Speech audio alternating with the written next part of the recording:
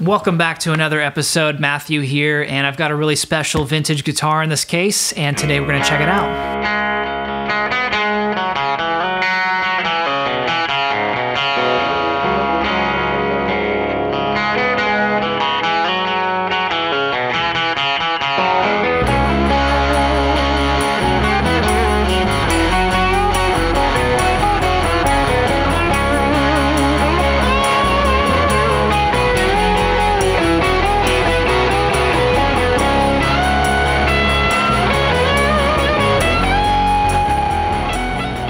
So I love finding old guitars like this, especially in this kind of player grade condition, and documenting them here on YouTube. This one is one of my favorite guitar models of all time, and it's got a really great backstory as well. This is the original black Fender Tolex case, and inside we have this beautiful piece. This is a pretty rare guitar. This is actually a 1965 Fender Esquire, as you'll see by the lack of neck pickup here and just the one bridge pickup. This guitar also features a maple cap neck versus the rosewood fretboard that was standard at this time, starting in 1959. The maple cap neck actually was offered as an option starting in '65.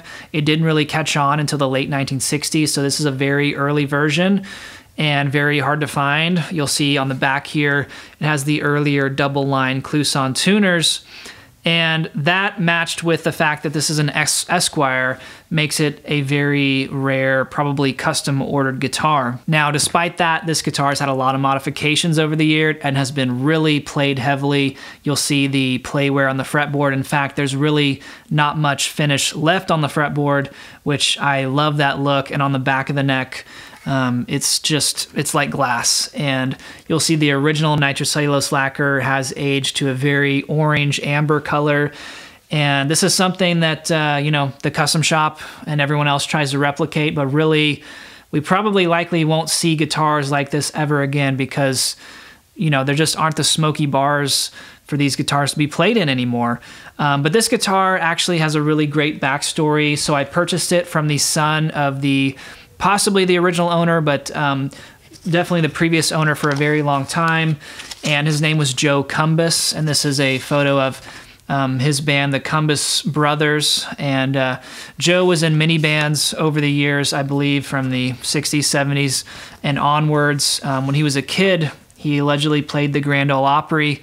And there's some kind of connection there with them and Colonel Tom Parker, which was Elvis's manager. It's really amazing to have this documentation with a guitar. Usually this stuff is lost with time.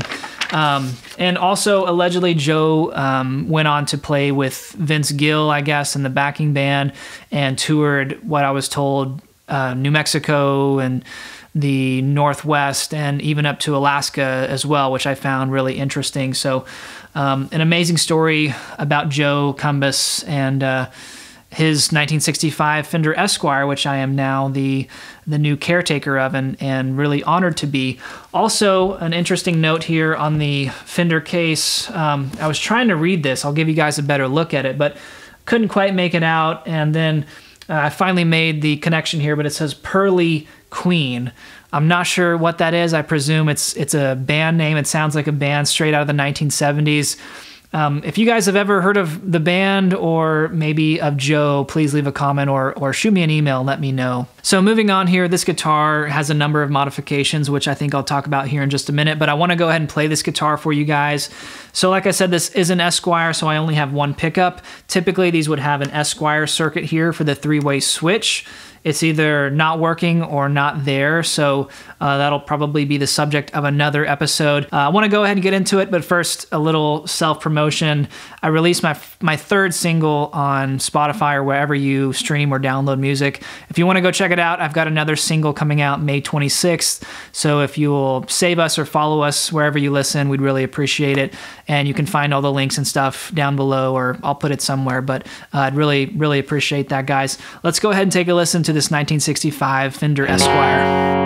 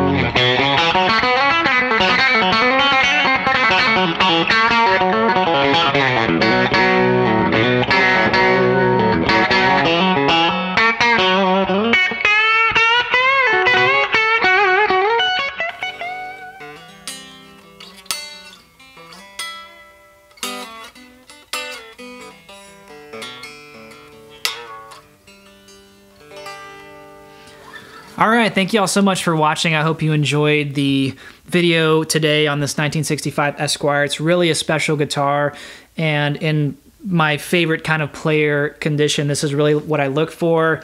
It's got a refinished body. Who knows when this was done, but it's got some kind of brushed on, you know, satin type finish. It's definitely been on there a long time. It's got some amazing belt buckle rash here. You can see the original dowels, fender used on the body, plugs, whatever you want to call them. The black pickguard is not factory. They would have had a 3-ply white pickguard at this time, which I think it really fits the guitar. It gives it a look more like a early 50s Blackguard, Telly, or Esquire. But it's got the original bridge pickup and bridge, and you can see how much this guitar was played by the condition of the bridge. Original harness and knobs, 3-way switch, which I will probably do an episode doing some restoration work to this guitar, rebuilding the Esquire circuit so we can hear how that sounds, and probably doing a refret on the neck. It has been refretted probably many times before, but they've been played down and they're kind of wide and flat, so a bit difficult to play. I'll probably do a refret and some other restoration work in another video on the guitar. Also, the logo was replaced at some point. So other than that, the guitar appears to be original. It's got the original strap buttons, F logo, neck plate, original double-line Clouson tuners, which, as I mentioned, really date this guitar to 65 or 66, making it a very early maple cap neck Esquire, which is really quite a special guitar. It's very lightweight, about 7 pounds, ash body, just a beautiful piece. And I love Esquires because they're different. You don't normally see them. They were used by some famous players, but they have a little different sound. And I kind of like to have something a little different. Maybe this is the one for me because it's, you know, it's already been modified, guilt-free, do whatever you want to it. And honestly, the neck on this guitar is frankly one of the best necks I've ever come across on a Fender Telly or Esquire. It feels unreal. You can just see how someone's played the daylights out of it. And honestly, those 50s guitars, you know, have really kind of thick, hefty necks, which I'm not really into as much anymore. By 58-ish, 59, they start to come down. But this guitar has just like a really medium C shape, kind of slim C shape, and it feels best to me. So as much as I love 50s golden year guitars, in the 60s they kind of slimmed down the necks, and I don't know, kind of like them better. So might this be the one? I don't know. I'm going to play it a little bit more for you guys as I close this video out. Drop a comment if you know any information on the previous owner of this guitar or the previous bands that were mentioned. Check out my new song, Are We All the Same? It's out now. I've got 3 singles out. The next one dropping May 26th. I'll also go ahead and mention I've been working on some merch that's going to be dropping. It may be available by the time this video comes out. If you want to purchase anything, it supports me what I'm doing here and making these videos and also making my music.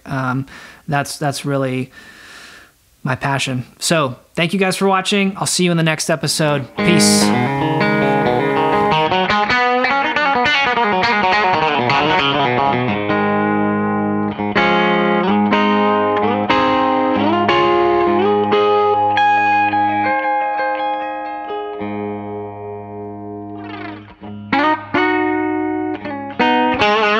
Thank you.